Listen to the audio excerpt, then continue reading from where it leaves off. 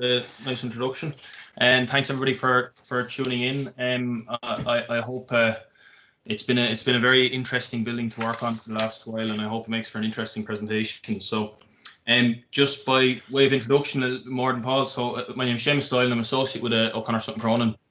I've been working on the Exo Building since the mid 2016. So, at that point, it had just been granted planning permission.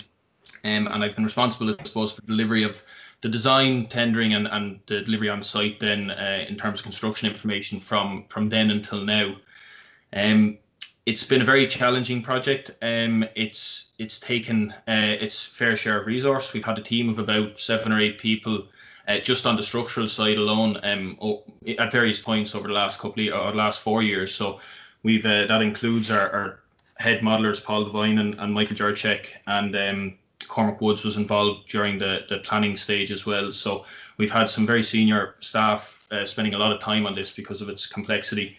And not to mention as well, our drafting team were even that was challenging. So that was headed up by Bree Power. So as with all projects of this scale, we have a large design team as well. So we have, this is I suppose a collection of everybody involved from the design and construction teams. Just to mention a few, we have Shay Cleary Architect. It was Shay and his team who had the original vision of the building, and I suppose that was the starting point for the project. They won a design competition for the building and brought the project through planning and into tender stage. So it was at that point then they teamed up with Brian Murphy and his team at MC Architects to bring the project through the next stages, which in this case were a guaranteed maximum price tendering process and then through construction on site.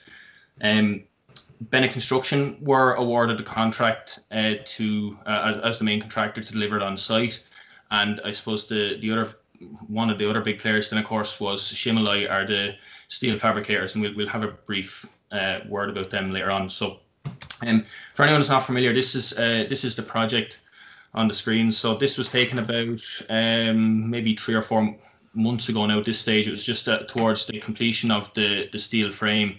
So it's a 17-story building. You can see the northern tower element there. And then towards the front of the picture, we've got the 9-story element, which houses a roof garden on about 1,000 square meter roof garden on the top.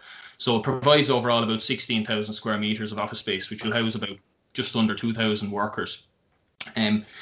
It's a rather striking design, as Paul mentioned. It's certainly quite noticeable. So I suppose there were 2 main functions to the design. The first was the inspiration it gets from the Dublin Docklands, which it's right on the doorstep of. So the next property to the east is the Dublin Docks itself. So this was a particular driving factor in the aesthetics of the building, and you'll see as we move forward the impact that the adjacent tree arena has as well. So we can see on the screen here, you can see the gantry cranes, which are visible from the top of the Exo there. And are quite similar in their exposed industrial steelwork. The blue colour obviously is quite a pointer. So that was I suppose the starting point for the aesthetics of Shay's design. For anyone not familiar, then we have just a quick map of Dublin, and over on the right hand side we have our Exo location. So this is effectively the last frontier of the city, where the city meets the Docklands. So this here is just a satellite view. So we've got the tree arena here. We've got the district centre here, which is the Gibson Hotel, and the Point Village whole compound is here. So this strip of land just to the east of the tree arena is where we're constructing the Exo, and then right along here, that wall there forms the boundary of Dublin's docks, so or Dublin's Docklands, and we've obviously got the Liffey here to the south. So we'll just rotate that to keep everybody with their bearings and to match in with the project drawings. So again, just to get your bearings, you got your tree arena. The Point Lewis station is just here. That has an impact as well. So we've got the Gibson Hotel and the Point Village as well. So I suppose the first part here, we want to just talk about the site constraints. So aside from the building being quite complex. Bennett's were supposed presented with an extremely complex site which had many constraints, and would have been difficult to build a standard building here, to be fair. So we'll just have a brief word on that. And what's on the screen right now is the footprint of the Exo building at first floor level. That, as you may have seen from the picture before, it tails off at first floor, and there's a much reduced ground floor footprint, which is what's highlighted in blue now. So it effectively makes up the 3 elliptical cores which come to ground. And the squared off ends are just the entrance foyers. So that reduction alone, it's typically just over 2,000 square meters for the first floor and above, and our footprint on the ground is about 860 square meters. So that represents about a 60% reduction in floor area, which is quite significant, and it forms the basis of the second major design criteria, which was the permeability and the publicly accessible nature of the plaza around the Tree Arena. So it's one of Dublin's few publicly open plazas like this that are available. So DCC were very keen that was kept, and it was, you have your various events and there's Christmas markets and whatever else are held there. So they wanted to keep that kind of aspect to the area. And secondly, and certainly not least, the Tree Arena use it during queuing and during major events, and there can be quite a large crowding in those areas at various points in the year. So the idea of the 3 cores provided a lot of room between the buildings, so it was effectively 3 smaller pavilions almost at ground floor, which allowed a lot of pedestrian movement around them, and then you still were able to accommodate the rather large office block above. Just to the north then we have the glass box. So this doesn't really form part of today's presentation, but it's worth mentioning. It's a not insignificant 10-meter high single story commercial unit. So it's a steel building which very much ties in with the aesthetics of the Exo building. So that just forms part of our project, but it's the last we'll have time to mention today. So you can see the red line boundary. Again, that kind of encapsulates the plaza area which we were tasked with. The guys are relaying it at the moment. So that's, I suppose, our legal site boundary in one sense, but certainly we didn't have access to all of that for any portion of the build. It was just the area of responsibility that we had. And one immediate kind of impact on that was a planned CPO from DCC to facilitate the East Wall Road widening works. So that was a planning condition that we needed to comply with.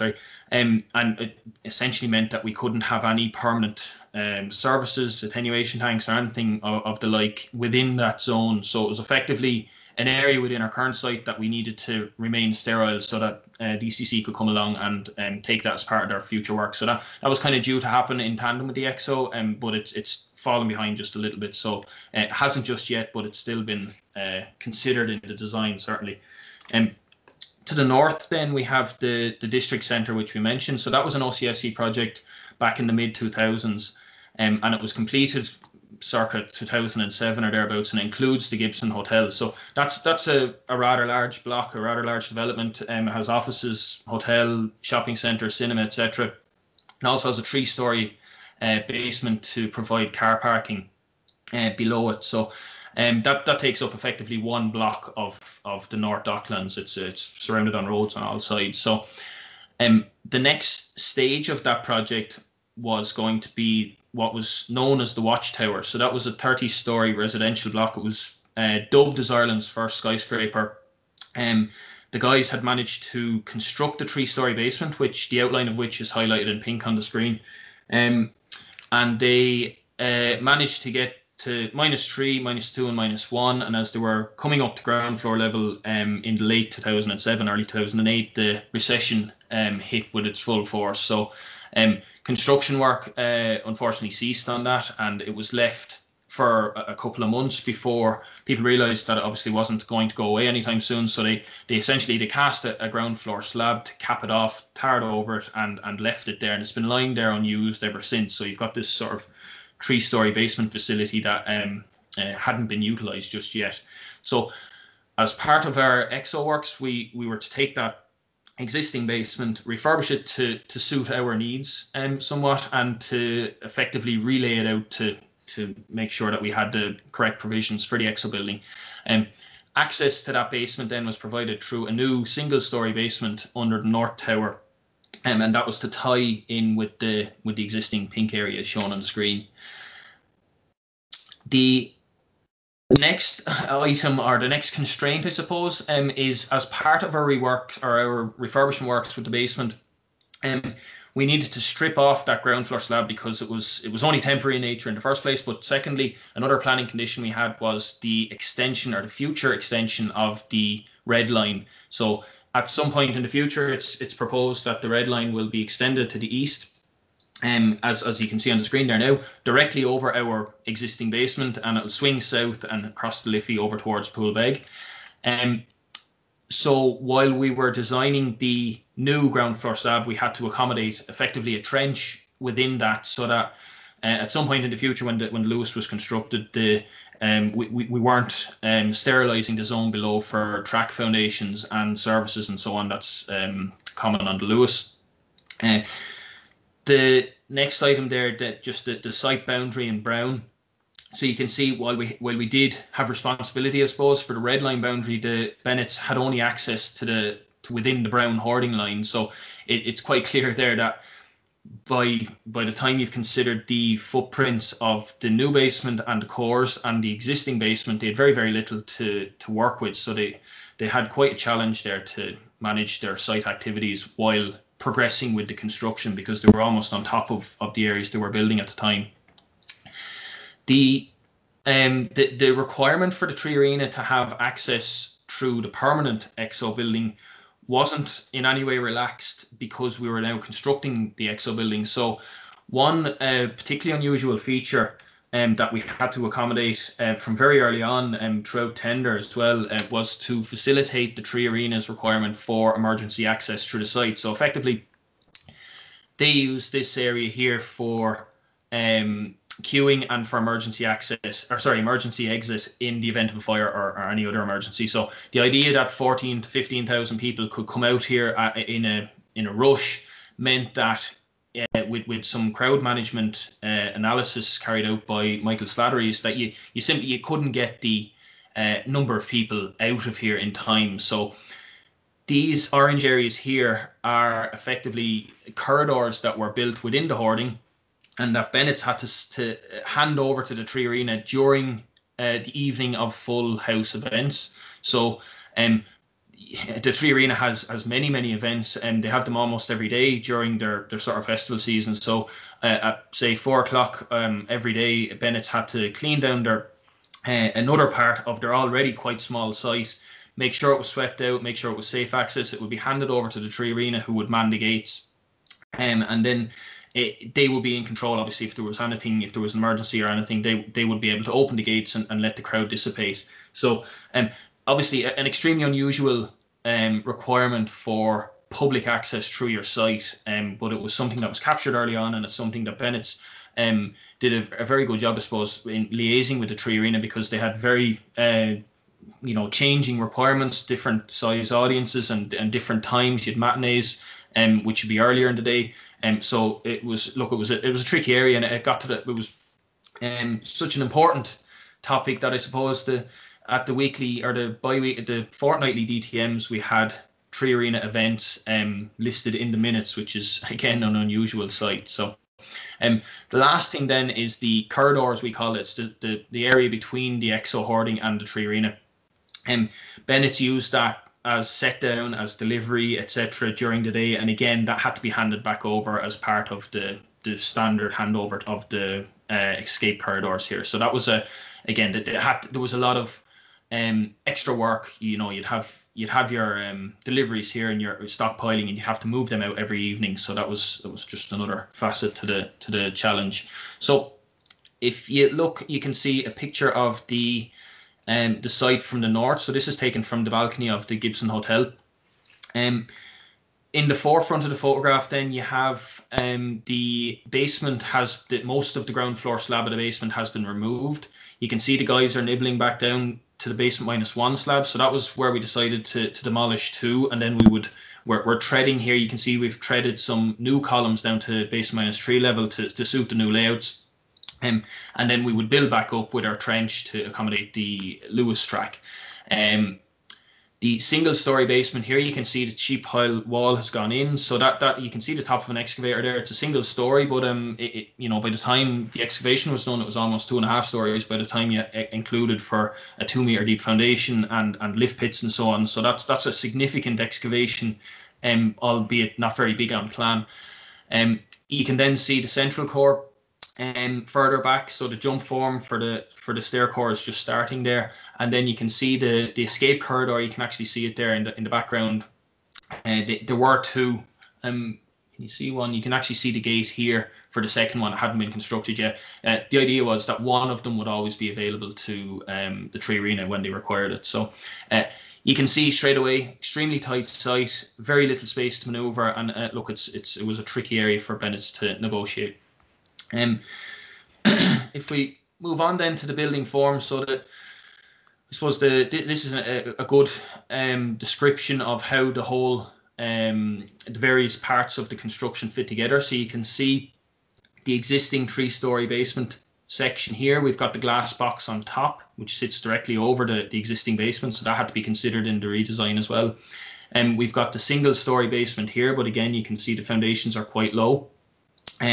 We've got the Lewis, which treads between the glass box and the Exo. So as part of our planning condition, we even have to consider pole locations and how we'd service the Lewis. So there was quite a lot of discussion with TII about that. And then the Exo building itself, you can see we've got some transfer trusses here at first floor to give that clear area.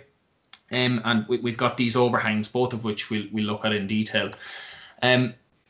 Just a brief word then on Shimley. So the steel fabricator were brought on board by Bennett's. They are Italian-based company. They're probably, where they are, one of the top steel fabricators in Europe, certainly, if not further afield. They've projects all over the Americas, Europe, and anywhere else you care to mention. So they have a huge expertise, and they specialise in complex as well as large projects, but they do particularly specialise in complex projects, which the Exo certainly does fall into.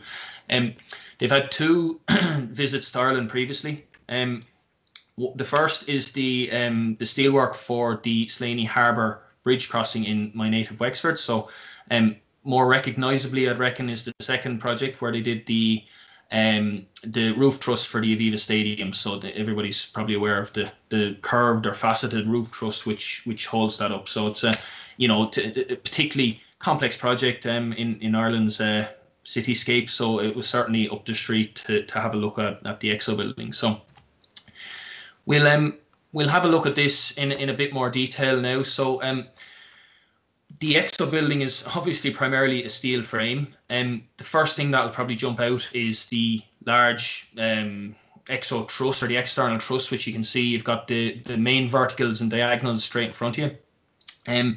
So the structural, I suppose, load path is that the internal floor plates are steel beams supporting a composite concrete deck. The internal spans range anywhere between 9 and 18 metres with some local 20-metre spans. So they range from sort of standard to quite long. They are supported entirely by the external truss. So the external truss is structural. It's not just an aesthetic or for show. It's very much a structural, plays a structural function within the building. The external truss itself is supported at 3 locations, which are match in with the 3 core locations. So you can actually see towards the front of the frame there, you can see a diagonal column, or the mega column as we call them. So you've 3 of those, and it's mirrored on the far side of the building. So you've got this symmetry there. The structure, or the cores then, are concrete and rectangular in plan, generally speaking, but when they pop out below the first floor level, which you can see here, most of the building line stops, as we saw earlier. So the concrete cores become drum or elliptical cores at that point as an architectural feature. And they're supported on concrete foundations which have been piled into the ground. Obviously, we're in Dublin Docklands, which are primarily reclaimed ground. So we've got about 4 meters of made ground, and then black boulder clay below. So another item that you might notice is the steel frame is complete in this photo, and there's very little in the way of facade on the building. So that wasn't that was part of the plan. So that we'll discuss why that was later as well. So I think we'll move on to the Exo truss. So I'll just highlight it here. This effectively, there's 2 Exo trusses, one on each side. They're approximately 600 tons each.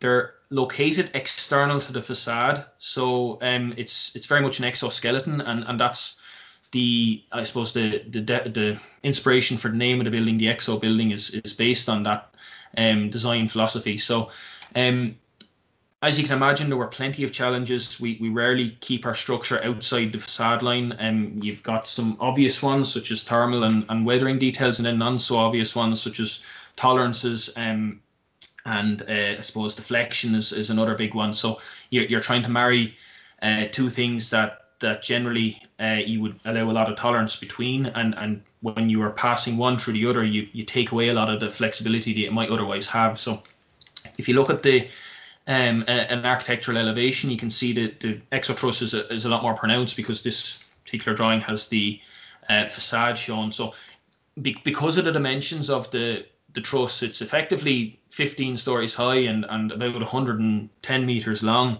So it's more a series of hangers and struts than I suppose a traditional truss, but it's very much still an external truss as such.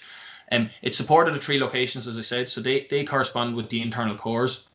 And one of the, well, 3 of the, I suppose, primary issues we had were how we were going to design the truss at an early tender stage, because we knew it wasn't something that could be allowed for with, I suppose, generic notes or just allowances. We needed to actually get into the detail and to the design of it to make sure that we were able to allow Bennett's or whoever it was at the time to price accordingly. So we had that. We had the issue of connecting the various members at the structural junctions, and then we had how we were going to construct or erect a steel frame that needed 15 stories of structure before it was able to hold itself up. So that was obviously a huge design constraint.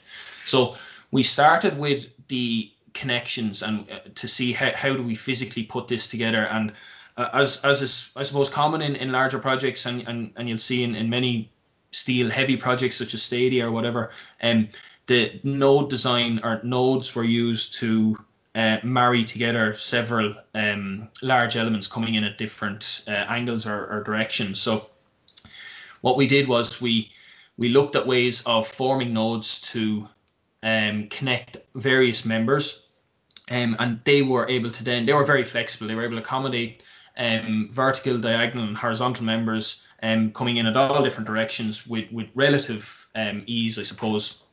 And you can see that they vary in size and shape. The bottom left there is a fairly standard, or there's very little in the way of typical, but it's a typically sized node. The top pictures there shows some of the very early steelwork going up, so you can see the various nodes being landed in on top of the temporary towers, which we had to include for while the frame was being constructed. And you can see as you go down along, you've got a different shaped node at each grid line. And then you've got another couple of pictures showing how Shimley prepared, or Tusker, who happened to be the frame erectors, how they prepared the nodes prior to landing in the main Exo truss members. The size-wise, then, as you went towards the north core and towards the upper floors, you tended to get slightly larger. So you can see the left-hand picture there. You can see at the 8th floor we have some significant sized nodes, and on the right-hand side there you've got the diagonals. They're semi installed. You can see the first of 2 parts of the diagonal are installed there. So you've got each one of those is about 15 meters long. The overall diagonal was about 30 meters long. So it's it can be difficult sometimes to get the scale from these photos. Jumping over to those nodes up on the 8th floor. So that central node is the largest node on the project. It effectively collates almost all of the northern tower, or at least half of one side, to one point. So there's a huge force been collected at that point. And just to give you an idea of the scale there, you've got I've just put a little man in there. So it's about 8 meters high. So it spans over 2 stories. And look, it's a significant single structural element. Sticking with that node, then in terms of its design and its procurement, this storyboard, I suppose, tells the life cycle of a node. So on the top left, that's a direct extract from our tender finite element pack modeling that we did. So we built the various nodes. You can see the central photo on the top is the analysis program. So you can see we've got our stress peaks at the connections there, and then the top right is an extract from our tender drawing. When Shimlai came on board, then they went through a similar process, a slightly different software, but the same process. And their bottom left then is their version of the model node, and they obviously made some refinements. We at that point we'd managed to refine our own loadings and make sure that we had the correct loadings in.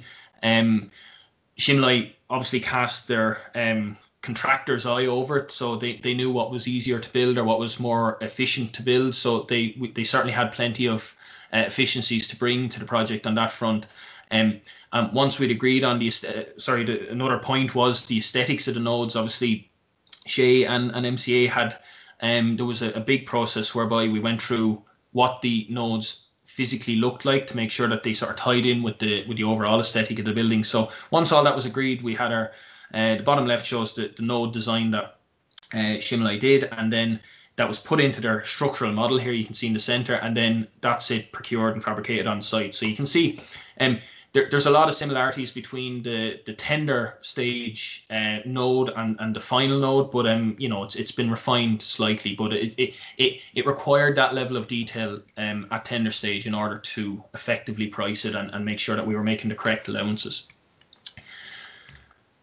So the Exo truss, once it's standing, needs obviously its own support. So the Exo truss allowed the building to hang, and it allowed that large reduction at ground floor level of about 60%, as I mentioned. So in order for that to be supported, we needed to pick it up. So the 3 mega columns are located in the center of each concrete core. They're full steel frames which are effectively buried within the concrete cores in the center. So if we take an elevation of the south core, it looks like this. So this is an extract from our Revit model, and you can see we've got the diagonal column will be in compression. We've got our main vertical column which comes down as part of the Exo truss, and it all ties in together quite neatly. Obviously, because we have such a large vertical compression force, and then we kick in to bring it back within the building, that load path allows for or creates sort of a push-pull which occurs over the 4 stories which the column is diagonal.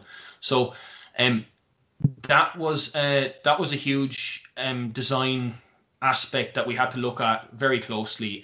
Obviously, it was we couldn't do this design without considering this tension force. The compression force here isn't quite so difficult, but the tension certainly. And again, these mega columns were effectively supporting, I would estimate, probably 75% of the building load between the 3 of them. So they were there was a vast amount of load being collected at those points. So the mega columns themselves, they were put together in much the same way as the Exo truss, using the node principles, I suppose. So just again to get the scale, we've got some components of the mega truss shown on the screen there now. So I've just numbered them and referenced them back to the key plan there in the top right.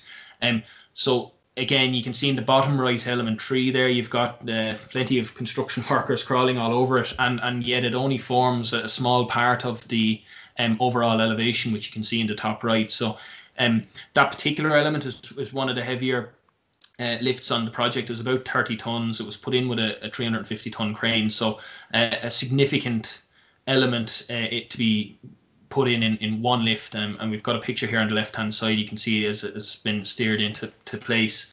On the right-hand side, then we can see the mega column as it came down into the building. and into the core, we encapsulated it in concrete, and that helped us to dissipate the load into the foundation. So we were trying our best not to create patches or very small areas of local high stress. So that allowed some of the load to shed into the wall as it went down. And then we had a joined base plate at the end, a rather significant joined base plate. And then I suppose that as the diagonal member went out through the facade, that occurs because of the angle of it and the size of it, that occurs over almost a full story height. So at that location, you have a penetration through the glass facade of almost a story height. So it's a significant detailing area for ourselves and for the architect. So the mega columns themselves, they have quite a visual and impact on anyone, the tenants, when they come on board. So from first, second, and third, as the mega column begins to track outside, you can see here on the left hand side, you can see all three of them there: the south, the centre, and north mega column. And they're quite prominent on the floor plate, so they're a feature of the building as much as any other part. And then on the right hand side, just to give you an idea again of the sheer size, we've got that's my hand on the mega column. So it's 152mm plate, which was used to create a plate girder for the column, because we didn't have a standard section size large enough, and that's designed to take about 50,000 kilonewtons of compression. So quite a significant structural member, certainly. And then as part of our early sort of due diligence and just our own checking, we were invited out to Schimmelai's production plant in Italy. So that's a member from each of the design team members, I suppose, myself front and centre there. So we were out early. The mega columns, the first sections of the mega columns, were arriving to site quite early because they had to be cast in with the concrete. So what's shown behind you there is one of the elements of the mega columns, and we went out to inspect the facilities, which were extremely impressive. They brought us around 3 factories just outside Venice in northern Italy. So extremely impressive facilities there by Schimmelai, and capabilities, certainly. So moving back to the tension force that we spoke about, this was an area which we engaged with Schimmelai very early on. It was an area of concern for Bennett's. We had proposed at tender stage to cast in a steel member, because we couldn't physically connect the steel member to the concrete and allow the concrete to take the tension in between, because the forces were simply too high. So we proposed to embed or to cast in a steel member, but Bennett's it didn't really work with their site construction plan. They wanted to jump form the cores, and obviously you can't have something sticking out to that effect as part of a jump form, and obviously tolerances and so on came into play. So another difficulty that we had was that the tie had to pass through effectively a lift core. So in the center there, you can see we've got a 450 RC wall, which is the thickened wall between the cores. It's not necessarily required structurally, but it was put there to give I suppose to put in a placeholder for structure, a zone for structure, which we could then use to get our tie force through. And we used almost every last millimeter of it. So that was another complicating factor. We had to align the ties with this lift core, and lift cores had to be aligned with the ties, both in tandem. But it really constrained the size of member we could have, and our loadings were really pushing us to the limit. So the solution that we came up with Schimmelai, and they brought a huge amount of expertise to the table on this particular connection. It was a particularly difficult one. Was we've got an elevation here to the top of the page, and we've got a plan there on the bottom. So effectively we have 2 large plates which are clamped to the central wall. You'll see in the bottom right with the section there that we had recessed the 450 wall to accommodate these plates. They were then bolted through the core wall to effectively tie them laterally into the overall stability system. The idea was that the heads of the bolts and so on were all contained within the overall width of the wall, and that allowed lift suppliers to, they still had their clear area for the for their lifting equipment. it's quite difficult, obviously, if you start to protrude into there to coordinate that with the lift supplier. So that they were the piece that brought us through the core, and then as we emerged from each side of the core, we had to have a transition piece which would get us from 2 vertical plates back to a common H section column section. So that was in order to we needed to make the section shallower in those locations to allow services to pass under and to support the metal deck which was out there and so on. So we needed this transition piece, and then they were connected together using a simple pin connection. And we say simple in theory, but not quite so in practice. So what I've shown you there is the center core. It's the easiest to illustrate, but just in terms of the northern core, where the loads were the highest, the blue plates were approximately 550 deep by about 50 mil thick, and they were grade S460. So we had to up the grade to keep our structural zone as minimal as possible. The pin, which was also S460, was diameter 200 millimeters, and that was squeezed into a hole in both the transition piece and the plated piece of 201 millimeters. So obviously the guys had a tricky time putting that together on site with their tolerances, and look, they managed to do a very good job on it. And that tie on the northern tower has about 11,000 kilonewtons of tension it's designed for, so it's a significant force, and it's not something we could have achieved via a concrete connection. So that's the drawing end of it. This is what that actually looks like on site. So you can see the knuckle to the left-hand side of the mega column as it turns. So this is the 4th floor and the 3rd floor. So as it reaches the 4th floor steelwork, it turns in, and over the course of that story height, it goes from external to internal. And then effectively, this is a hanger for the lower couple of floors. This is our tension tie for the where it is a H section. You can see a rather significant node there, or splice, sorry, there. And then you can see the transition piece and the pin and the plated or the plates that go in through the core. And the beauty of this connection was, well, it accommodated everybody's requirements, but it was also able to be put in with very, very little in the way of concrete intervention. So you can see we've got a very small slot there. We had the notch which needed to be accommodated as well, but it was much simpler than trying to cast in maybe a steel beam or many other the options that we had looked at. So again, the zoomed in version, you can see that the pin, that's a capping plate on the pin. It's not the actual pin itself, but it's just behind, and it's a very impressive connection.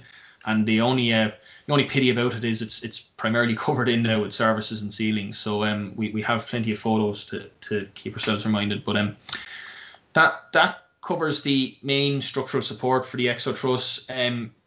So the next design challenge certainly was how do we get the floor plates are primarily supported by the Exo truss. So how do we get the load path from internal to external? And the only way we can do that is by penetrating the facade. So again, that's something that we would generally try to avoid if possible, but in this instance it wasn't. It was a design feature, so it was something we had to consider very carefully as part of our design. So we've penetrated the facade about just under 300 times on both in total on both sides of the building. So of that, about 200 of the penetrations have a thermal break encapsulated within them. Because obviously the facade line doubles as the weathering line and the thermal line, so we needed to think about that quite carefully. And then the remaining penetrations go straight through, so that they were dealt with differently. We had to insulate them a lot more on the inside. So the connection that we have that we came up with is shown on the screen. So it was effectively we've 2 end plates, and we've sandwiched in a Farad plate in this instance between them as a thermal break. So in principle, they're relatively straightforward. It's just 2 end plates.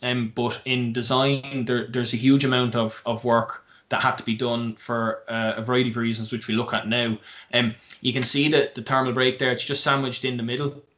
And if you look at the beam side, which is here on the ground on the deck before they installed it, the most of the internal part is a void, so that's all filled with the thermal break. So that's what gives you your resistance to the cold coming in, obviously. And the steel washers were put in for 2 purposes. Obviously the loadings were quite high, so we needed a way of getting through some real connection rather than relying on the far plate in its totality. And secondly, and almost primarily in the fire situation, we found during our kind of our early design checks that while it's easy to fire protect an element, everything that, or any fire protection is usually based on the approximately 500-degree melting point of steel, give or take.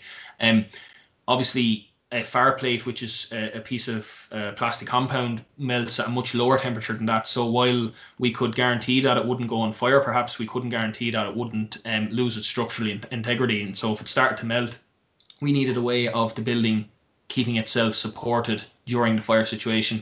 And as an aside, actually, I see Fabricator now have a product on the market that maybe would overcome that, but it certainly wasn't available at the time.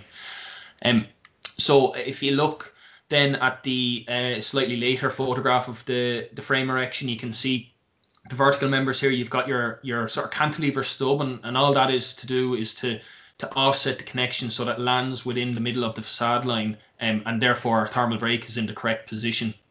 So that was obviously, there was an awful lot of careful coordination, and that's something where we needed to look at tolerances, deflections, and I suppose just logistically, how do you fit that in? How do you get a panel back over it and weather that up afterwards when you don't necessarily have access to the outside of the building?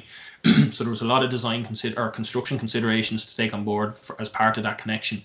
The design, then, you can see obviously the vertical truss members are effectively columns. One of the major design assumptions in our finite element modeling was that they were restrained laterally at each floor plate. So that was necessary because otherwise we would be designing a column which was effectively 8 stories high, and it would have become unfeasible. So the starting point for the design, I've included this sort of outtake on the left. This is just a screen grab of my calculations from 3 years ago. So I've included it because it just to sort of reiterate that no matter how complex the problem is, or the design problem is, it's about, it's about breaking it down into a smaller, more manageable design considerations. So this was drawn out just to understand that we had a major axis moment here shown in the red, because of the standard framing of the steel beam which goes back into the building. So this was a welded connection, so it was fixed. So you had your standard bending here, which gave you a major axis moment. But the second and less obvious one was the buckling moment. So as this column goes to buckle, it's going to buckle at the floor plate. And what that can induce then is a horizontal force, which gives you a minor axis moment. So from a strength point of view, that's relatively simple to design for, but you'll find in the code goes through, you ask yourself what is a lateral restraint to a column, and the code will tell you that it's just something that needs to restrain anywhere between 1 and 2.5% of the vertical load applied in the horizontal direction. But that's primarily to do with an edge beam which is taking that load in axial compression, and therefore it's very stiff. Whereas you can see we were taking it in bending of a stub which also had a bolted connection involved. So there's a very good SCI publication, P360, which goes through what's considered restraint and so on, and they give some good guidance on the associated stiffness of a restraint and how stiff it needs to be before you can consider it a restraint. So what we had to do a very detailed analysis of this connection to ensure that we were providing the lateral restraint to the external members that we had assumed in our global design. So this was something that was taken aside and designed separately. So in order to do that, we had to compare. Firstly, we checked the column, and this happened for every vertical separately, but we checked the vertical with a standard code model. So we just put a pin support here, and we looked at the C crit factor, which is effectively the factor of safety it has against buckling. We then did a separate model with stubs, so generic stubs, which we adjusted until we got a similar or bigger C crit factor. And then we looked at the relevant stiffnesses. So this here is the stub we've put into our model here, and then we've put in a separate model, applied the same horizontal load. So that's only for comparison. The load doesn't actually matter. It's just a comparison of stiffness. And And we've modelled the end plates, the bolts, and everything else in between. So obviously, as soon as you add in the end plates and the bolts, it becomes much less stiff than the original straight through member. So we had to stiffen this member by thickening the end plates or thickening the side plates or the box section or whatever it was in this instance until the deflection here matched or was less than the deflection here. And then we knew we were at a point where our connection was stiff enough to be comparable to a standard code design model. So that took an awful lot of, I suppose, consideration and design and research. So it was something that, while not necessarily, it didn't jump out at first, but it was something when we got into the detailed design that we certainly did have to tackle head on. And these were connections that we also included quite a lot of information on in our tender package, because it was a little bit above and beyond maybe the standard connection that you'd have in a steel frame building. So once we had the stiffness sorted, we then we did a quick review of the structural properties and for moments and shears and the bolts themselves. So this is an extract of our finite element software that we used for that process. And generally speaking, once the stiffness was satisfied, the strength was well in, because the stiffness was generally governing. Just in terms then the thermal properties of that connection was another very important aspect. And just to mention, actually, we provided a full suite of services, civil, structural, MEP, and sustainability on this. So our sustainability team went through a lot of design iterations of various stubs to see how the thermal aspects of the connection performed. That was headed up by Paddy Field. So him and his team went through each individual stub. There were very, very multiples of them and multiple iterations of them. And you can see here that the guys had the analysis software to see exactly how much insulation they needed, how the temperature changed as it went from external to internal, and always making sure that we had a case where we didn't have a condensation point, which is obviously a critical design factor. So just a picture on site then. This was taken last week, so you can see they're well progressed with the facade. And you can see some of the typical stubs here, which are just about to get their facade plate on. They're passing through the facade there, and you've got your thermal break within them. And then some of the heavier connections, you've got the diagonal or the splayed mega column as it comes up through the facade line. Again, that requires a facade plate just to finish off the weathering, and that will require some insulation inside to prevent the thermal ingress. So just a final word then on the Exo truss design. The cords, the top, bottom, and level 8 cord, they're approximately 108 meters long. So the building is 112 overall, and they stop just short of each end. Something we found very early on was that the thermal load case was critical in their design. So we obviously, with a 100-meter long truss, we found that with the variation and fluctuation in temperature, it was unfeasible again to design. It was starting to almost pull itself apart. So to overcome that, we had to, I suppose, break up the truss cords so that they weren't as continuous. So what I've highlighted on the screen now are the structural external truss cords. All the other horizontal members only are effectively placement holders. They're only for aesthetics, and we refer to them as the dummy members. So the work for those areas is done by the internal edge beams. So effectively, the truss cord steps in and out, or inside and outside the facade line every 2 to 3 bays. So if we look at that in plan, you can see towards the top of the screen there, we've got the dummy member outside. So it's not even shown on our structural drawing here. You can see, so you've got an internal truss cord. There's a significant structural piece of steel there to bring that through bending out to the outside. It's then external for 2 bays, internal for 2 bays, and it repeats that until it gets to the far side. And you'll see that if anybody's on site or passing by, you'll see the bottom cords here. You can see on the left hand side here, you've got a very substantial steel connection. On the right hand side, you won't be able to see there's only a couple of bolts with a sliding joint to prevent any loading. So it's, when you look closely, it's quite obvious that this is doing a lot less work than this, and that is the case. So that was something that we had to consider, I suppose, early on, or we would have ran into trouble with the final design and the member sizes. So The elliptical cores are the next item. So they by themselves were quite a substantial structure. They were 8 meters high, and they housed two stories. They housed the foyers, back of house, plant, and the entrance lobbies.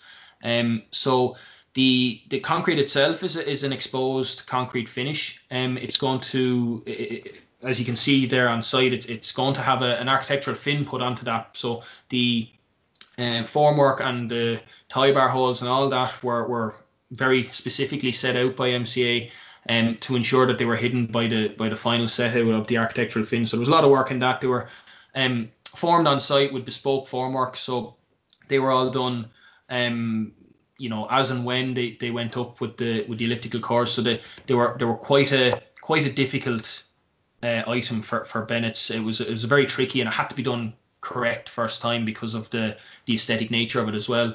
To add to that complexity then as well, we have one of the primary structural columns lands right here, and we had originally shown that column coming straight down, but during the design development we wanted to open this space up to give a sort of a more impressive foyer entrance area. So that there is effectively a 4 meter high curved concrete transfer beam. So that was another tricky area of design. And another aspect that you might notice, just we'll touch on it in a sec, is the diagonal steelwork here in the first floor. So that's put in to transfer some of the large horizontal forces, which are sort of derived from the truss cord back into the core to provide its own stability. So if we jump here to an extract from one of our first floor drawings, you can see that diagonal steelwork on plan, both sides. So that pushes that horizontally loads the drum wall. In order to take that force, it was quite a substantial set of forces. In order to take that, we had to put in a concrete beam. So this is a picture standing on mezzanine, looking up at first floor, of the concrete beams which were put in. And that was obviously taken before the first floor slab was put in, and as well as that, you'll see that it's spanning over a rather large opening. So we'll touch on that. That's a ventilation duct opening that we can touch on now in a sec. But you can see again, nothing straightforward. There was quite a lot going on in the drum walls themselves. And just point out there, you can see that's where the column lands down, and you can see the outline of the concrete transfer beam there. So again, a lot of force been transferred out there. That's a 17-story column at the north end, so quite a collection load as well. You'll see here on the left hand side then there's also a horizontal truss buried within the floor plate, and that's derived really from the sort of the structural action of the building. So you can see we have the internal edge beams acting as the horizontal cord at that level, but the the diagonal member which picks up this cantilever here, that's still located out at this level. So you can imagine there's a large tension force or pulling force on this member, and it's been propped just inboard of it each side. So that induced a kind of a horizontal plane moment, and we found that we were struggling to get just standard beams to work, and we didn't want to rely on our metal deck. Was relatively shallow, so we didn't want to rely on that for any particularly large horizontal forces. So the introduction of this horizontal truss helped us greatly in that. The member sizes aren't overly big, but they stiffen that structure sufficiently that that we were able to keep them from moving. And you might see that in some later pictures. You'll see various horizontal trusses throughout the building. We'll just jump back to the overall cross section. So we had the first floor trusses. So these were introduced just after planning. Originally, we had an 18-meter internal span throughout, and look, we had to obviously find ways of keeping it within budget and keeping it on track. So one of the efficiencies that we brought on at that stage was that we introduced the first floor transfer trusses that were obviously quite heavy in weight, but when you looked at the impact they had on the upper floors, which then could reduce to standard 9-meter spans, it was overall a much more efficient solution. And generally speaking, we had the addition of one column here and one column there, so it was only for the addition of 2 columns in terms of the impact it had on the floor plate, which was acceptable to the architect. So looking at that, This is what it looked like as they were erecting it, and then this picture was taken last week, just as they're finishing it out. So you can see again, and you can see the mega columns here in the floor plate, both of which form very distinct features of the building now. So if for the tenants on the first floor, that's going to be quite a dramatic part of the building, and it's I suppose it's great that you can see the very real structural parts of the building are kind of, they're not hidden, they're very much exposed on this building, which is quite rare. So those two trusses were lifted in two separate but single lifts, if that makes sense. So we have a very quick time-lapse video here. So I suppose the truss size, again, the trusses were approximately 30 tons in weight, so they were up there with the biggest lifts on the job, and they were about 4.5 meters wide and 18 meters long, or 18.5 meters long. So they were just about at the limit of what could be transported. But I suppose it's an important lesson that often we shy away from the large transports because of the difficulties, and you need special logistics and special permits and so on. But certainly in this instance, it had a huge benefit. We didn't have to splice the truss, so aesthetically and structurally it was much more efficient. It was much easier, obviously, on site. You can see it's just been lifted in a couple of hours there. Now, obviously, a lot of planning went into that, but the physical time on site was much reduced. You didn't have to prop it and splice it. So that was I suppose it was we were glad that we pushed for the large lift, and Chimley were on board with that as well. They brought it over on a ship from Italy, and it was able to be brought to site by truck. And then just a very brief slide on cast-in connections. You can imagine there were a huge amount of connections which brought steel back to the concrete core. So this is one of the larger ones we have up on level 8. So it's a similar principle to what we just saw with the diagonal horizontal steelwork at level 1, where you've got quite a lot of horizontal force coming into the core. In this instance, we have orthogonal to the core and diagonal to the core. So this is a plan, sorry. And in order to get that to work, in order to get that sort of shear force back into the core, we have a rather substantial cast-in end plate. So you can see that that's all that can be seen of it on site.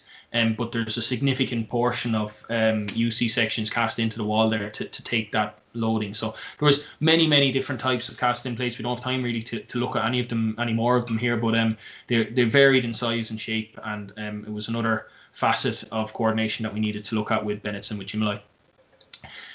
So the temporary works, again, was far and beyond what would be expected on a standard project. So it was something that we tackled very early on. It was something that we detailed out in our tender drawings to sort of flag to Bennett's in the end that there was a substantial amount of steelwork required in order to hold this building up in the temporary case until it became self-supporting.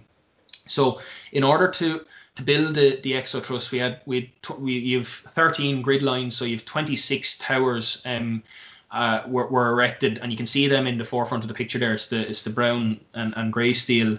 They all had their own pile caps and piled foundations. So there was, again, a substantial amount of groundworks involved in all those. In all, we had about 500 tons of temporary steelwork within the towers and the various other elements to support the truss during construction. So the towers themselves were designed by Chimley based on the loadings that we had given them. So in an actual fact, the grey tower element here is actually a kind of a kit or a proprietary set of framing that Chimley have for just such the occasion.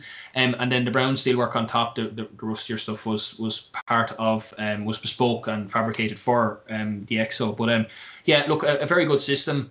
They were designed as well to be hydraulically lowered. So right at the top, they had a bracketry set up that they could install a hydraulic pump, lift the building ever so slightly that they could slide out the props and then lower the building very gently. And that was essential because obviously we have 17 stories sitting on some of these towers, and we couldn't have a situation where we're just knocking out a prop. We needed to have a very controlled manner and a lot of control over how that was depropped when it came to that stage. So in terms of loading, then we had the maximum loading for one of those temporary towers was about 24,000 kilonewtons, which is a substantial load, and it's something that, again, the scale of it's difficult to see.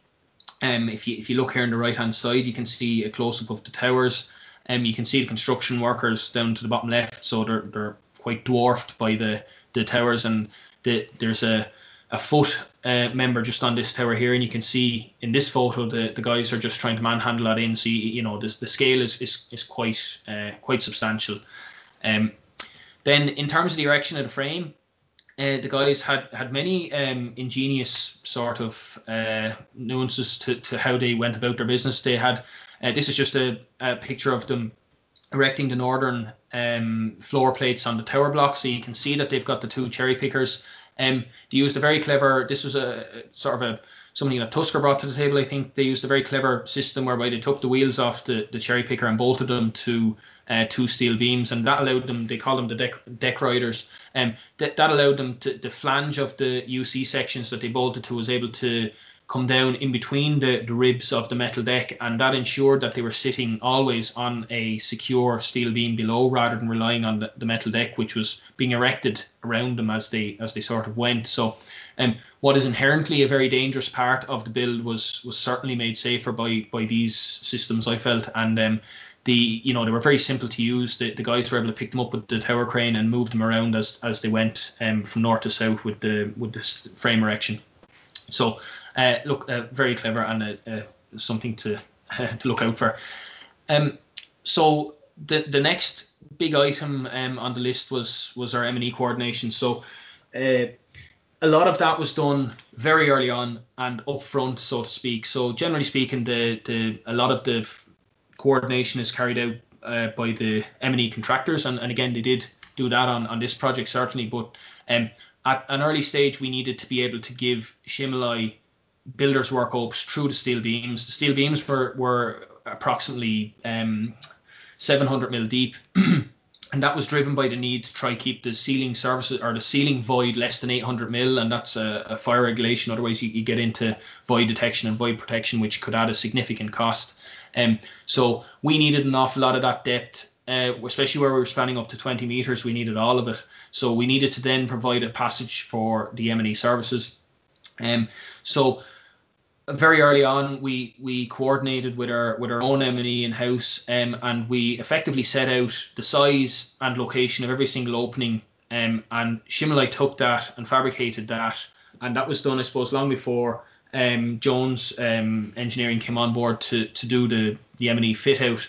Now, there was still plenty of coordination to do, and there was a lot of development, obviously, in the interim between when we did the in-house coordination and when Jones came on board. So there was a huge collaborative effort between ourselves, structurally, M&E, Jones and Bennett's, to make sure that the whole building fit together. So I suppose what we have on the screen is an extract from our Revit model, so you can see the level of coordination that was required. And this is a direct extract. It's the structural Revit model and the M&E services model. We've just added a render to it for the quality of presentation. But you can see again there's a huge level of coordination where we're ducking under the shallower beams and through the deeper beams, and doglegging on plan in order to get through various opes and through various different size ducting. So what that looks like on site then, it manifests like so. And again, you can see in the top left here, the guys really did use every single opening. There were a couple of areas where there was openings left for future tenant fit out. So again, there was a lot of considerations to be made for future fit outs, which and future possibilities, which you don't have full information on. So obviously there was there was a very detailed exercise happened with that, and William Forsyth, I suppose, was the guy for us on the M&E side who headed that coordination process up. Another area of servicing that we needed to contend with was the ventilation. The extract and intake ventilation ductwork was primarily housed in the existing part of the basement. So you can see that that's the frame of the glass box there. This is the existing 3-story basement. And generally speaking, the 8-story element of the building is all serviced from this basement, and the tower block then is serviced from some AHUs on the roof. But in order to get from here to the south core, we needed to track into the new basement, up the north core, and at the soffit of first floor level all the way across to the south core. that was a much more difficult, much harder done than said. Certainly, the size of the ductwork was enormous, really, and we were hampered very much by the central core because the elliptical nature of the core, it was too wide to allow us to pass by outside the core, but below the first floor soffit, and by passing through it, because we were approaching an ellipse on plan with a rectangular duct. Even if the duct was 1.5 meters wide, you'd end up taking out maybe a 3 meter length of the elliptical wall just because of the logistics of it. So that's something we had to look at in detail. And it looks like this on site. So you can see this is the central core and the south core. So you can see the width of the ducts. Obviously, as you approach into the elliptical drum, you're taking out an awful lot more wall than I suppose the overall width of the ductwork if we're approaching it from an orthogonal direction. And look, that was something that was again down to the last, honestly, down to the last couple of millimeters to get that coordinated. And it was a big win for our client because it saved us having to. The only other alternative was to dig effectively a service trench or another basement to get from the north core to the south core. So by achieving that level of coordination and getting that across the line, it was certainly a big save for the client. I suppose if all of that wasn't complex enough, the real complex part of the project was the active alignment.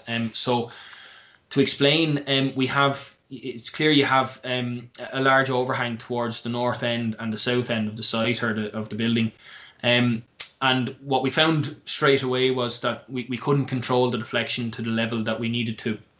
So if you considered that the mega column was our simple pin support for argument's sake, and we have effectively a 21 meter cantilever here, and that deflects obviously under its own self weight and then with the applied loads that are put onto the building. So the primary source of the deflection is the elongation of the two main diagonals there, which here and here.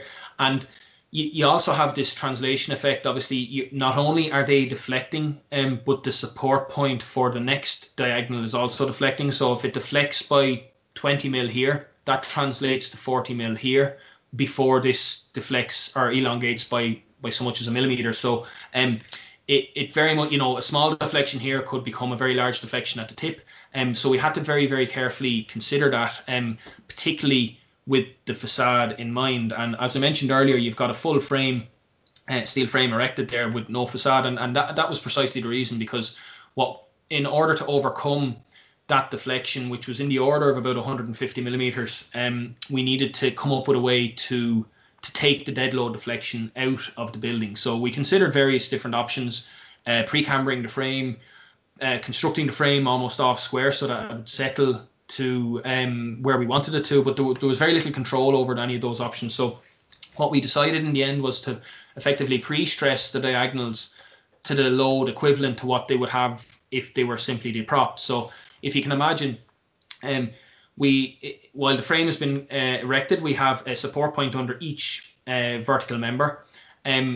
When you take away that support point, you induce a tension into the diagonals. So for argument's sake, say it was 5,000 kilonewtons. So the idea was, well, if we pre-stress these by 5,000 kilonewtons, we should take the vast majority of the dead load deflection out. So when we take away the prop, there'll either be no deflection or very little.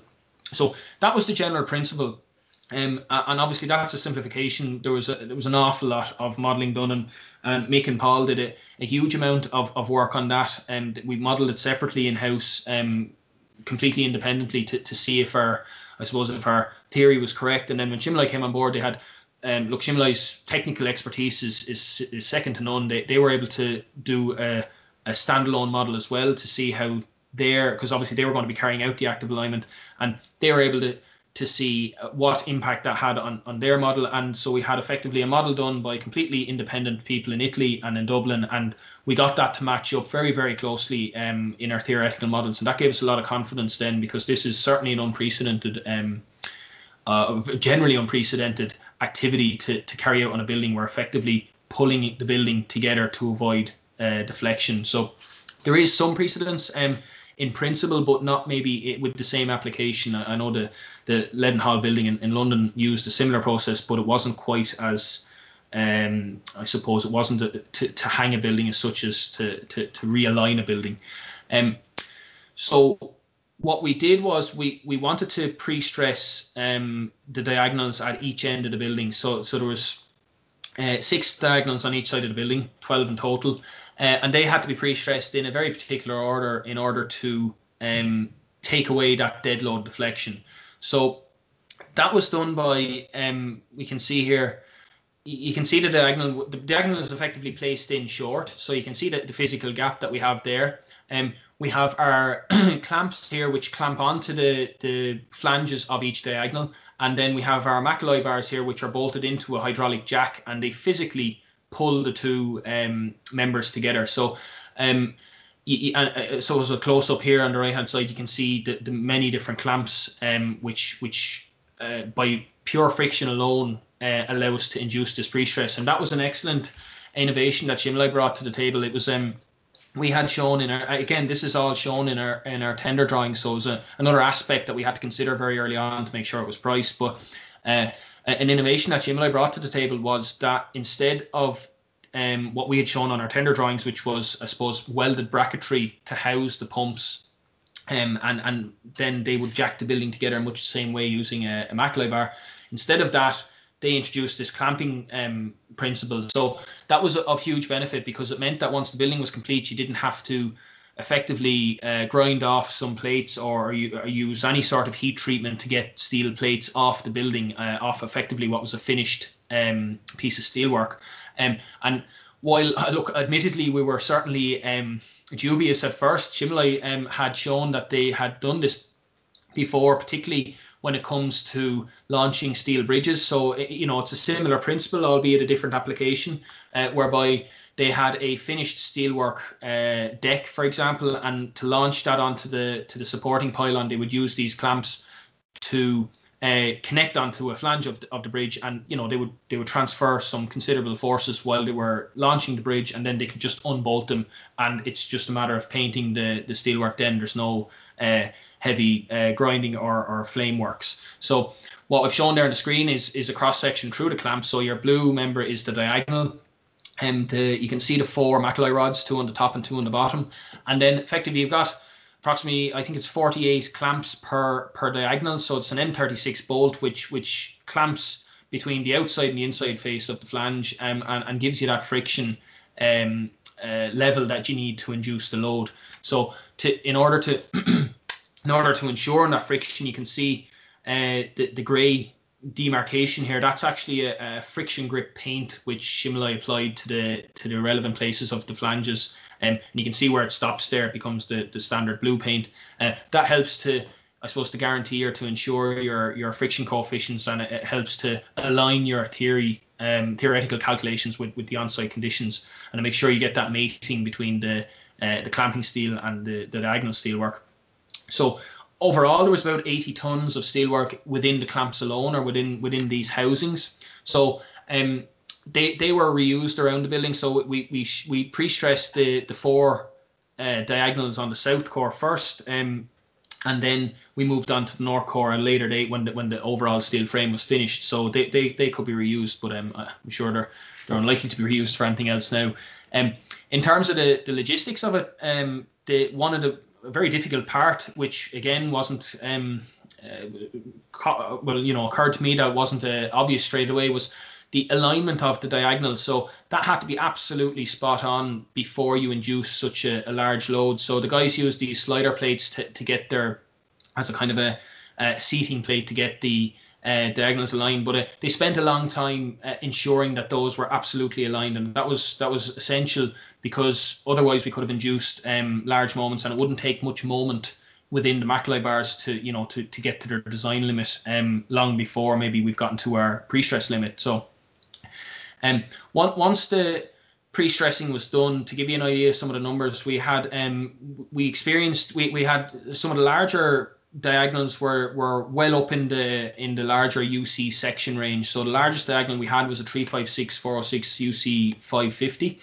so that would be certainly just under the largest standard section you'd get, and that member the gap between the two diagonals would have reduced by 30 mils. So we effectively got 15 mil elongation out of each separate diagonal, which is a considerable level of force. And in order to do that, we applied about 7,000 kilonewtons of force in the highest area. And obviously, those were fine-tuned to the various diagonals that we were applying the forces to.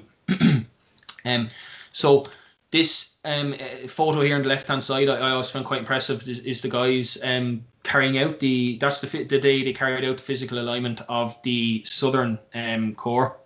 And you can see that as complex a process as that was, you can see in the bottom right-hand corner, it was a relatively straightforward pumping pack. So that's sort of the equivalent hydraulic pump that you'd have in post-tension concrete as it happens. And it was a real synergy between various different disciplines. You had structural considerations. You had obviously the fabricator, how they went about it, how they were going to physically carry it out. Bennett's provided a lot of input because there was we needed to know an awful lot about the load that was on the building prior to the pre-stress. So we were in touch with Bennett's daily in terms of how many services were installed, at what point were they at the fit out of the various different cores. They had to clear a lot of the floor plates during the active alignment, so there was a huge amount of coordination required there. And then obviously you had Shimlai's experts who on the hydraulic side were maybe not structural based, but certainly once they were given the parameters by ourselves and Shimlai in terms of the stresses and the sequencing, they were extremely efficient at carrying out the physical pre-stress. In terms of how they did it, these are they're rather small bottle jacks, so they're high pressure, low travel bottle jacks, 4 of them on each diagonal, and you've got 2 nuts on each one. So you've got one here in the back and one here within the body of the jack. So how that works, the jack essentially expands between this washer, large as it may be, between this washer and this washer, with this nut keeping it in place. Once it's reached its full travel distance, this nut here is screwed down onto this washer. So at that point, you can actually take off the jack and take off this washer because you've locked it in place. And that was another important consideration. We didn't want a situation whereby hydraulic oil was holding the building in place. So we wanted that physical lock to ensure that we had control. If there was a problem with the jacking or a problem with the pumping, we weren't relying on it to hold the building up. And then that was repeated until the stressing was finished.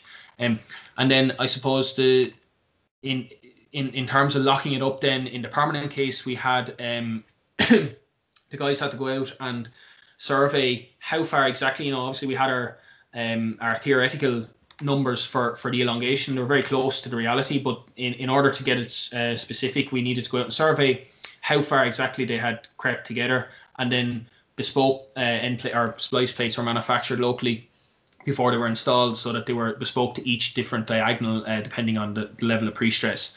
So as I mentioned, just on the screen there, that's the active alignment kit on the southern 2 diagonals. So again, the scale is quite substantially. If it's over the, it's probably 6 or 7 meters in height there over the full height of the active alignment equipment. You've got 4 M76 Maclay bars doing the work for you between the 2 jacks and between the 2 clamps.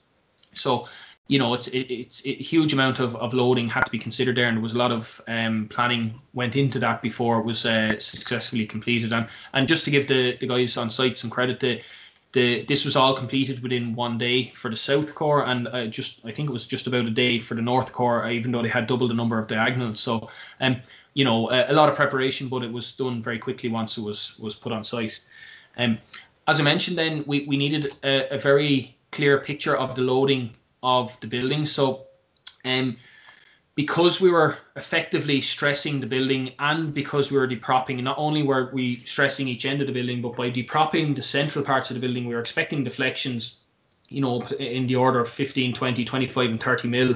So we were very adamant, and again it was captured within our tender documentation, that we wanted the cladding to be held off until the depropping and active alignment was completed. So again, that was something that needed to be made clear to the contractor. That's not something you would expect, and that's why you have the situation where you've got this 17-story building with no cladding effectively, which is quite an unusual sight. So what's on the screen there is a floor plan in order to mitigate against any time that it took to install the facade. The guys had the facade stacked out on the floor plates from probably levels 1 to 4 as the active alignment was taking place, and then they could put more and more cladding on after the active alignment was finished, and that suited us. We wanted to get as much permanent load onto the building as possible, as close as possible to its final destination. So you can see while the cladding is internal slightly, it's still very close to where it will be put on the facade line here.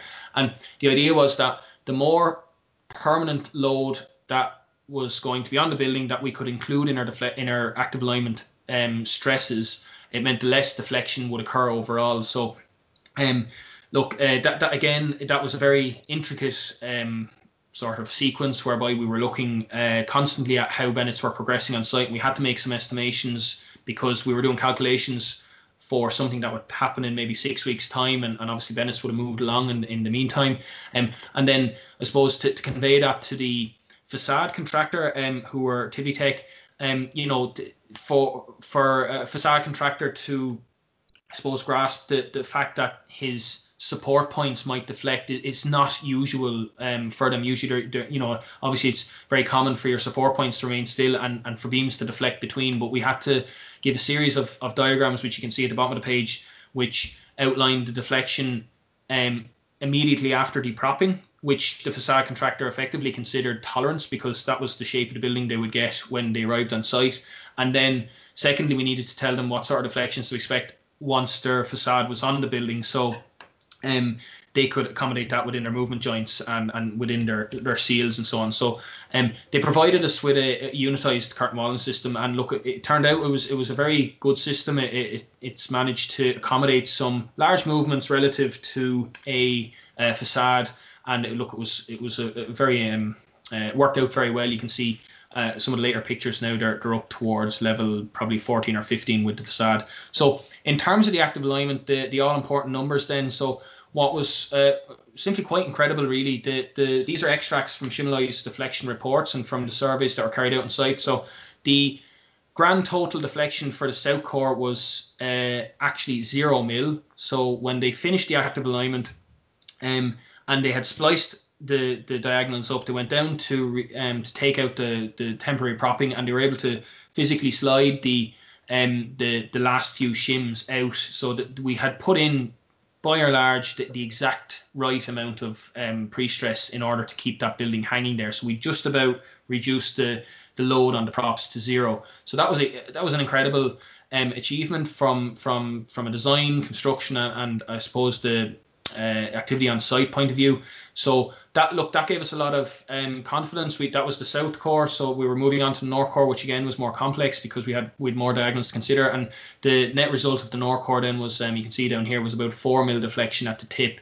Again, which for a 21 meter cantilever over 17 stories is absolutely is incredible.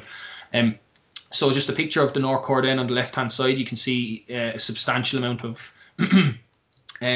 active alignment kit there as well. Up on the 14th or 13th floor, I think you've got the cantilever scaffolding, so quite daunting to be working out on something so high up and cantilevered out over the building. So yeah, again, look, a great achievement from the site crew and from Shimlai and from the design team just to achieve that. And it really feeds in, I suppose, to the kind of the sharp level line that the guys were looking for from an architectural point of view.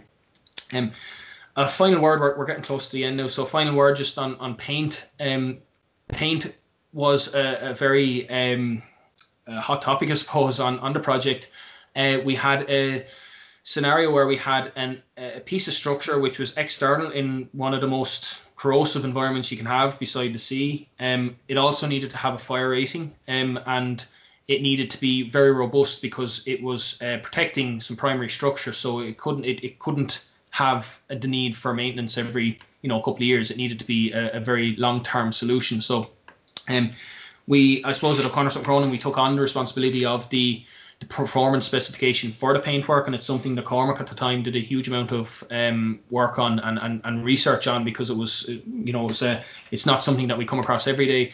And you'll find when it gets to this level that there are only a few paint companies in the world that can supply you with a product backed with the various guarantees and collateral warranties that are required for such an important aspect of the building. So to give you an idea of the quantity, we have approximately 30,000 square meters of painted surfaces, which to make that more relatable is about 2.5 times the size of the pitch in Croke Park, or 4 times the size of the pitch in the Aviva. So quite a substantial area to be covered with paint. And the entire building was fire engineered to keep the amount of I suppose the DFTs of the intumescent paint to a minimum. So that was something that was a very involved exercise that Michael Slattery and his team carried out in order to reduce the DFTs for the Exo truss itself. And internally, we went from having a fire rated piece of steelwork everywhere to a much reduced area, whereby only primary structure was 90 minutes, and then it reduced to 60 or 0 minutes depending on where we were.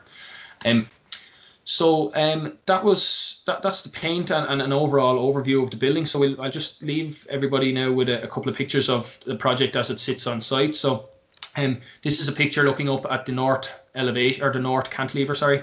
You can see that horizontal truss here just below. It's before the foyer goes in. It really pronounces, I think, the cantilever. Don't forget, we're not supported until back here. So that's the length of the cantilever there. The open plaza below, obviously the guys are still paving that as we speak, but you can start to see it's clearing out, and when the hoarding comes down, it'll be a fantastic space. It'll be very open at ground floor level, and you're still accommodating that sort of 16,000 square meter building above. Again, last week the guys progressed with the facades, and again you can sort of see you can appreciate the height and I suppose the span of the cantilever at first floor level. And then that's the picture we've been looking at throughout the presentation, just with the cladding on this time. And I suppose just to give it its scale, that's it actually looks like a CGI, this photo, but it's certainly not. This was taken again last week, so you can see it's kind of how pronounced it is just outside Dublin docks, which are here on the right. So again, we've got plenty of OCSC projects actually in the frame. We've got the district centre to the north, obviously the Exo. We've got the Mason Hotel here just behind. We've got the Dublin Landings, which is a Ballymore job we've done, which takes up another full block. We've got the Central Bank, which we were working on from the M&E point of view, and obviously the Convention Centre just behind. So we've got the North Docklands has been keeping us busy over the last decade or so. I'll leave you with this photo, I suppose, just the Exo truss overlooking its, I suppose, the inspiration in which it was taken from in the Docklands cranes, and leave you with some interesting numbers. I suppose it's a 17-storey building, as we mentioned. It's 73 metres high, which will put it at the tallest office block in Ireland when it opens early next year. It was approximately 3,000 tonnes of steel for the Exo. There were 3,800 or more shop and erection drawings submitted to us by Shimlai.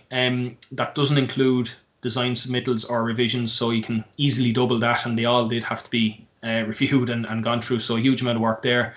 There was about 37,000 steel members, so that they were effectively members that the frame erectors handled, and they were made up of about 51,000 steel parts.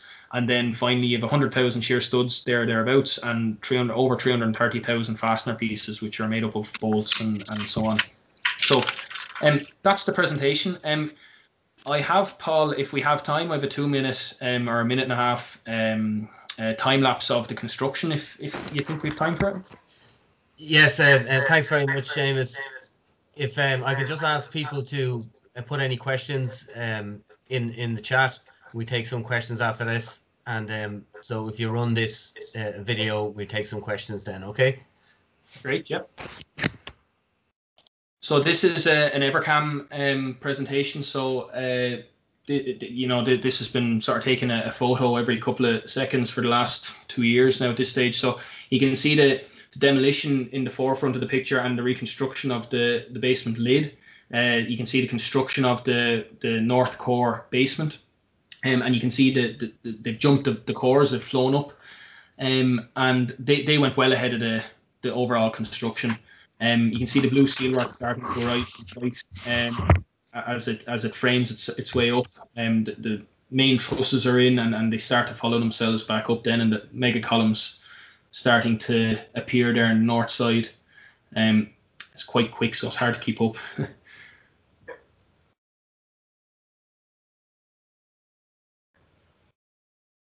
You can see them jumping ahead with a sort of 2 to 3 story columns, and then following on behind with the floor plates. And you can see again on the, maybe if you look carefully, you can see all the service openings in the beams on the left hand screen there.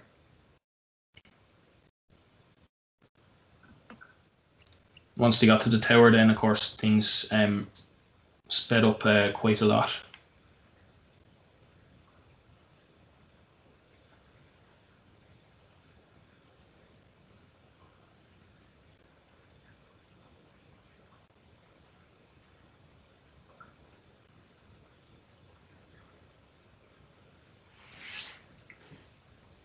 So this delay then was kind of the active alignment. So there was, I suppose it didn't look like there was much happening construction wise, but obviously that's when the active alignment was taking place in the preparation and the sign off, I suppose, and the checking of the frame. And you can see once they were given the green light, the facade is really flowing on. So that's the Exo Building. And look, I'll hand you back to Paul. And any questions or comments, please feel free to put them in. Well, first of all, Seamus, this is another reason why I'd rather we were meeting in person, because then you could see hopefully a big roar or a cheer going up from the lecture hall for a wonderful lecture. Thank you very much. I did say at the start that I thought this building was striking, but actually there's a hell of a lot more to it than that. There's not just the complexity, but the simplicity that you've translated it into the structural simplicity that you've provided to it. So well done on that. We're going to take some questions, and I have from let me see. Yeah. There's quite a lot of people on this call, so there's a couple of questions in relation to robustness. Yeah, and it's an obvious question. Let me see this. Mikhail Kowalski, could you please mention structural robustness, single element removal in relation to the mega columns and ties between them? Yeah, so look, it's a very good question. And it formed a huge part of our design. We just ran out of space for it, I suppose. We used all the different the different types of I suppose robustness design criteria that are available to us. So it's a consequence class 3 building. It's over 15 stories. Not to mention the fact that it's got an extremely a piece of structure which has an extreme consequence of failure, which is the definition in the code. So what we did was, where possible, we used the key element, or sorry, the notional element removal. So that's obviously the preferred approach, because you don't have to consider loadings. You just look at what happens to the building as you remove different parts of it.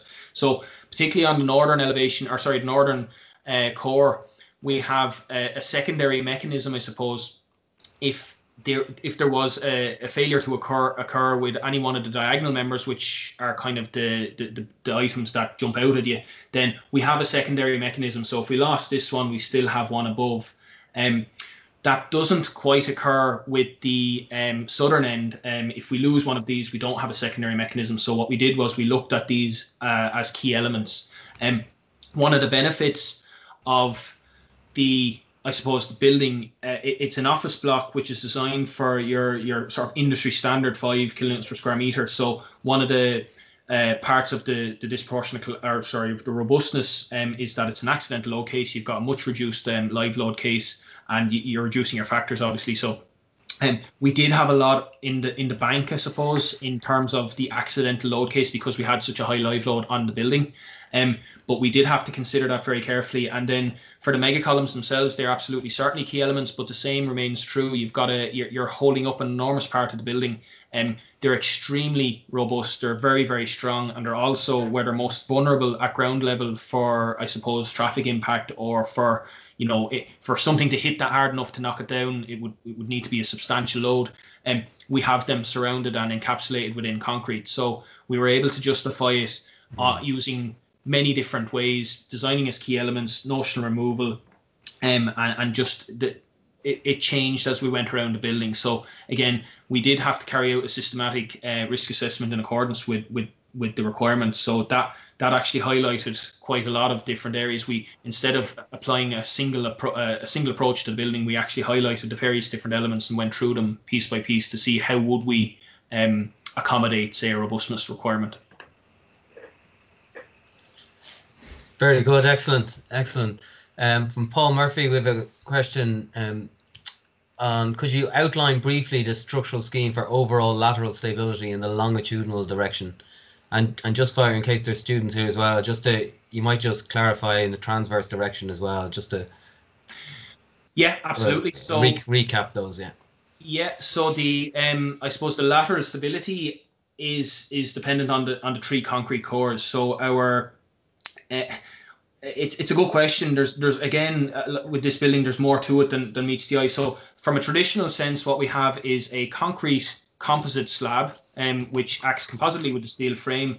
That gives you a diaphragm, which brings any wind loading from the facade line back horizontally to the cores, and the cores then cantilever up from the ground floor or from foundation level, and then that transfers the horizontal load in both longitudinal and transverse direction back down into the piles and into the ground.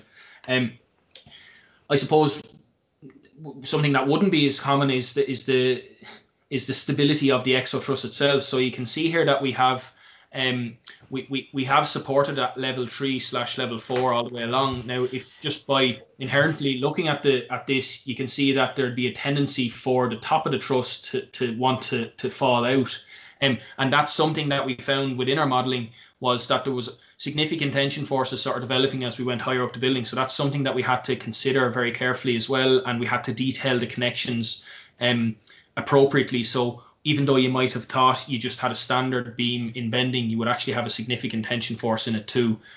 But going back to the original question, yes, in both the longitudinal and transverse direction, you have your diaphragm action of your slab brings back your horizontal loading to the cores and back to the ground. Great. A question from Evan Orsmond. Where the hydraulic jacks and the temporary works support the system ever used in with the alignment? Yeah, sorry. Were the hydraulic jacks in the temporary work support system ever used to help with the alignment? Okay. I presume that refers to the hydraulic jacks that are mounted on the that were mounted on the temporary towers. So there was a discussion. We did consider actually pre-cambering a little with those jacks, because it was something that we had the capability of doing. So the answer, I think, is no.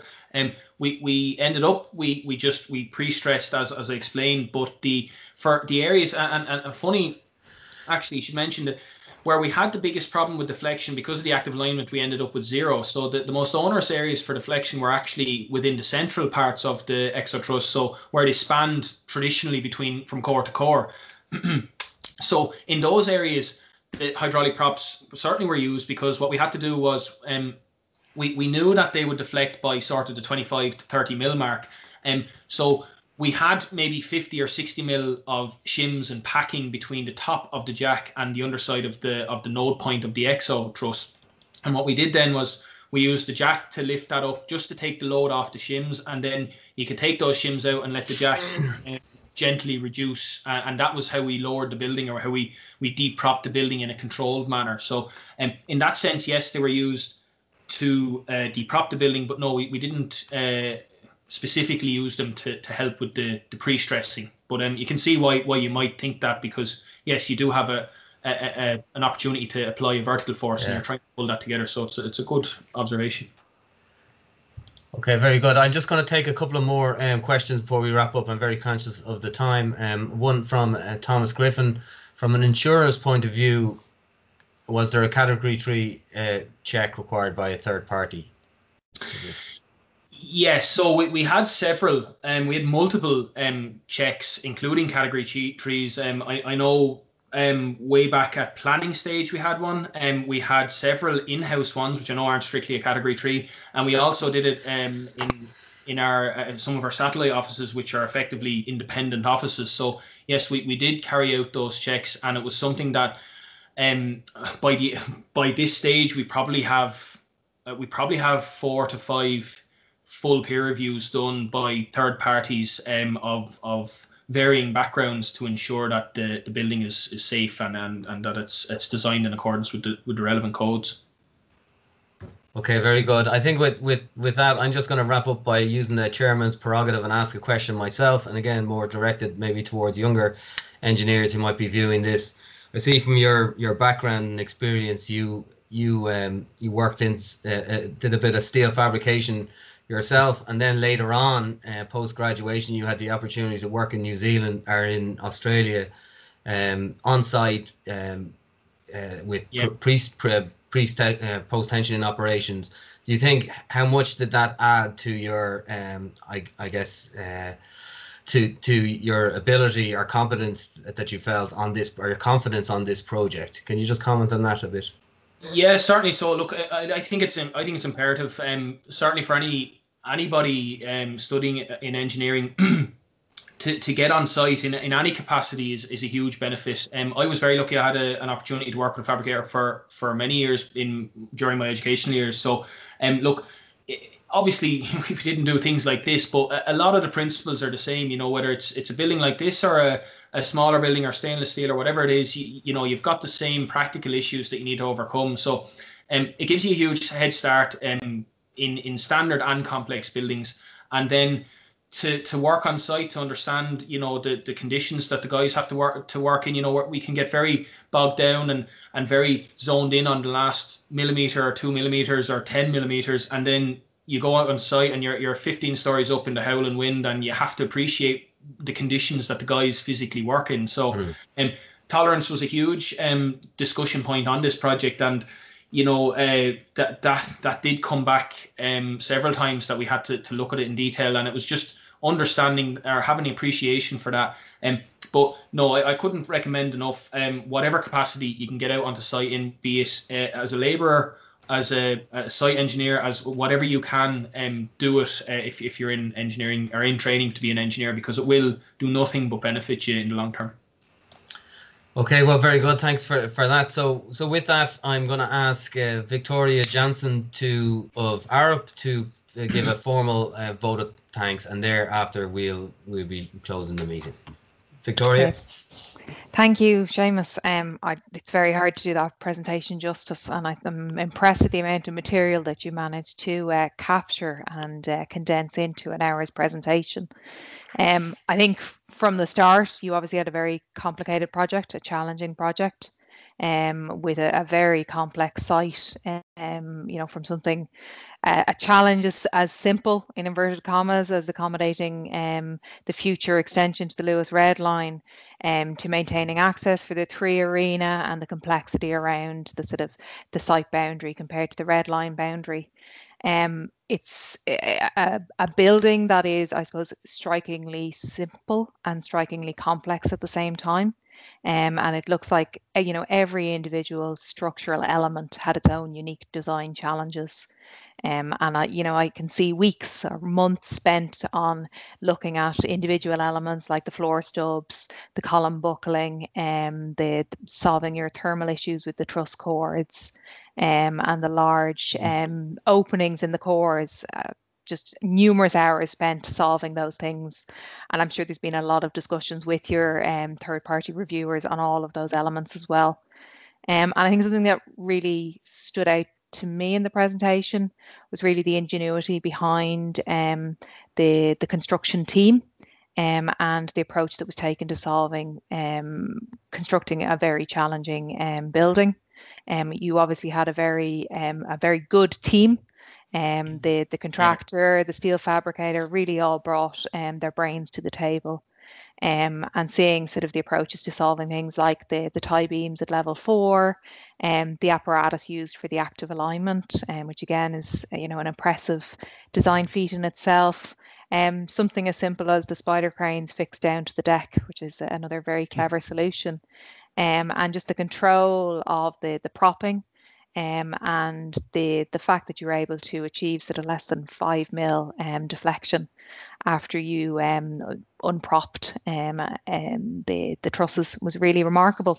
So I think it's a building to be very proud of, and it's a great addition to the Dublin skyline. So thanks, Seamus. Thank you very much. Much appreciated. And with that, I'd like everyone to maybe offer their appreciation by, if you can raise your hand. We hopefully see a load of hands going up. That would be one way to show it. Again, I think if we were in person, there would be a big cheer going up, certainly from me. I would just read out, there's been loads of complimentary comments in the chat, and Victoria, we might be able to save these and pass them on to Seamus, but I'll just read out two. One, Seamus, great presentation on behalf of all at O'Connor, Sutton, Cronin. Thank you for explaining so clearly the complexity and fantastic integration of the multidisciplinary team. Well done to all, and to Martin McGrath. And from Mary Rose O'Donnell, great presentation. The Exo design team have been extremely lucky to have you leading the structural design. Well done. And I think that's very well said. I'd agreed wholeheartedly with that. So with that, I'm going to just announce that we have our next meeting is on the 8th of December. It's after our AGM. Everyone is welcome to the meeting, which is on the Vision Control Tower at Dublin Airport, and Arap will be presenting that. So another one to look forward to. I think we're very blessed with some great projects and some great presenters to keep us constantly thinking and learning about structural engineering. So with that, I'm going to close the meeting and say thank you all for your attendance. A thanks especially to Seamus and to Victoria, also Orla Mannion off the committee, who's done great work in the background as always. So with that, I bid you farewell and good evening. Thank you. Bye.